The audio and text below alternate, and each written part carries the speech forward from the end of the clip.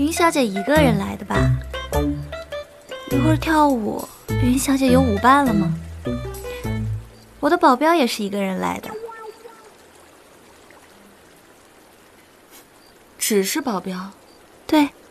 苏小姐的保镖，到底是小三、情夫，还是小白脸？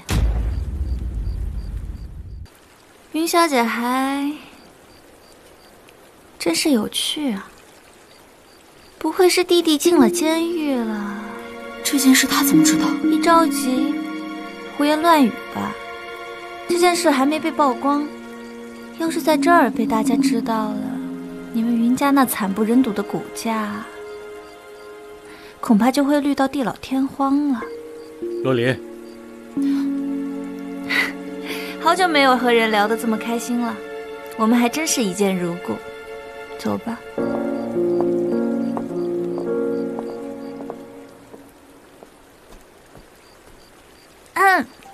大家好，我是苏可言，九仙泉旗下公司成功上市，我作为九仙泉的最新代言人，今天我和云家大小姐商量好，一起给大家献舞一曲。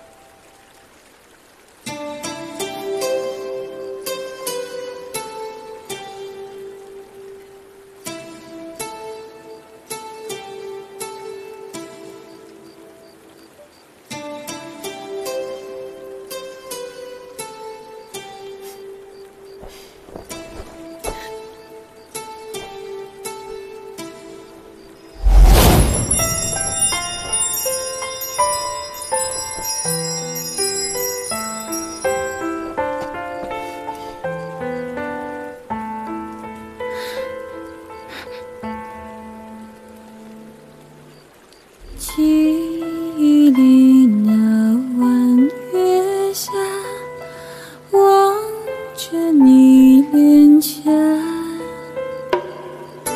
你弹拨出一幅画，你我红白发，看那园儿里开泪树的花，我的你呀，可否能留下？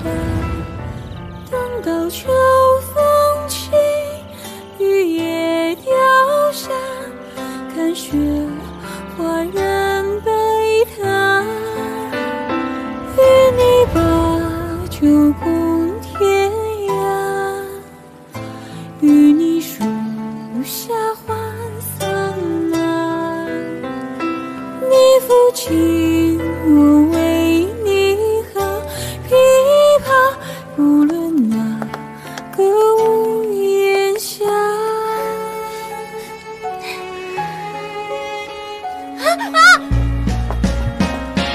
与你把酒共天涯，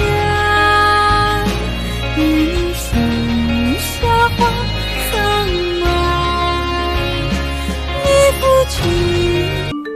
若琳，听说你昨天在杜家大秀舞姿，技惊四座。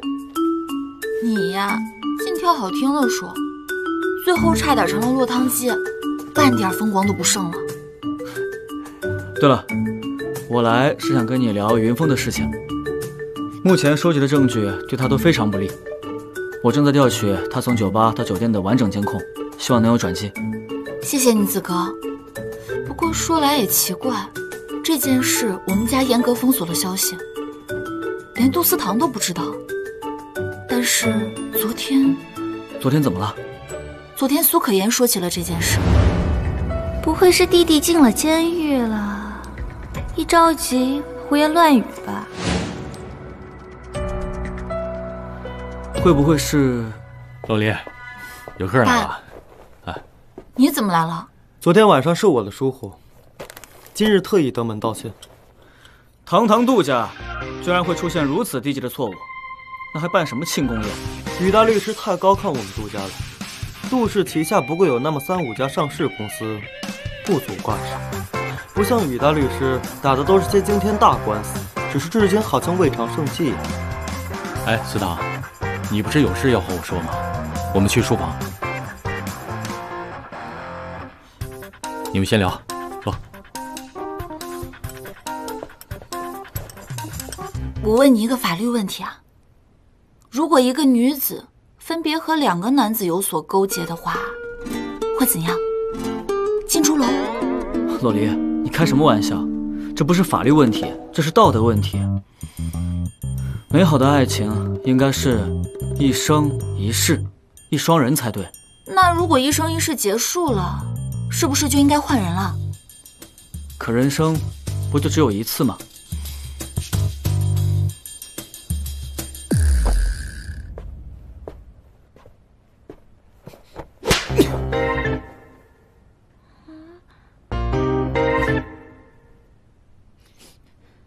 你怎么进来的？钥匙给我。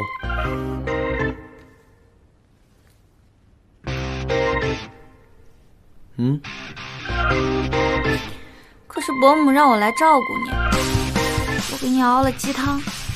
我从不喝鸡汤。你喝完我立马就走。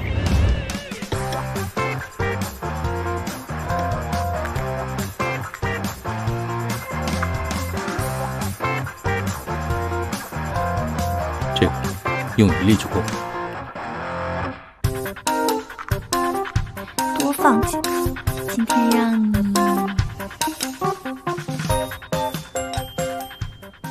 我一大早就起来熬鸡汤，有点累，能不能在你这休息一会儿？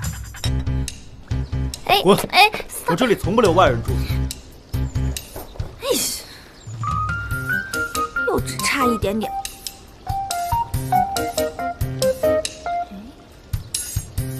苏可言，加油！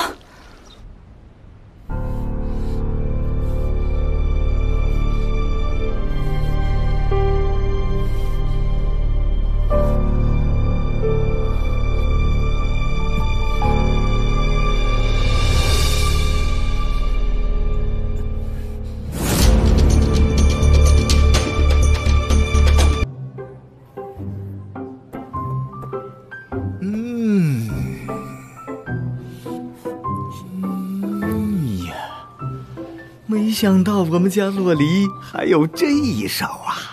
略懂略懂。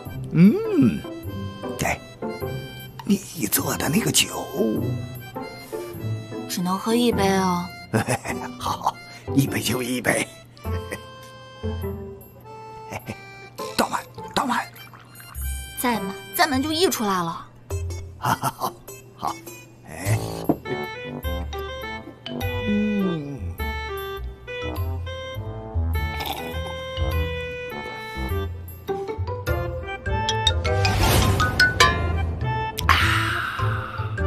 这酒很像酒仙泉，但比酒仙泉更香。